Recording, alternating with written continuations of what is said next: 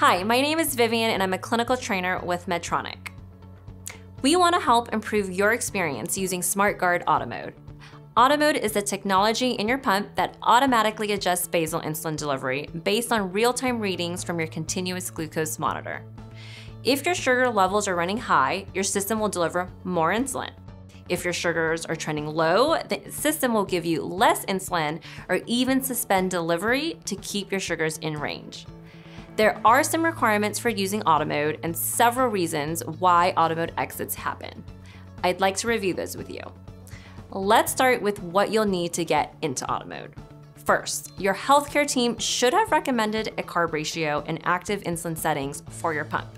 You'll need to confirm those settings are stored in your pump. Second, you must be wearing the Guardian Sensor 3, the sensor that came with the system.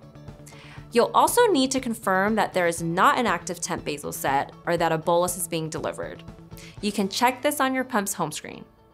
Finally, the system will need a blood glucose reading within 5 minutes of entering Auto Mode.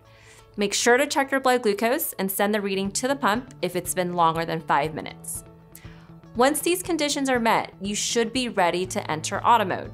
You can confirm readiness by pressing the circle button on the front of your pump, selecting Status, and then selecting Auto Mode Readiness.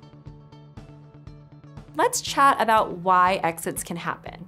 Here are the reasons. The first reason is that Auto Mode has been in safe basal mode for 90 minutes.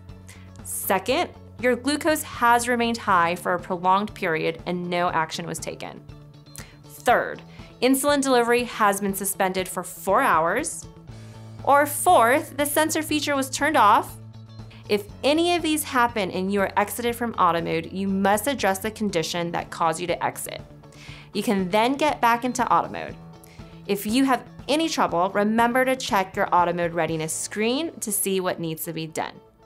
We hope this information is helpful. Thanks for watching.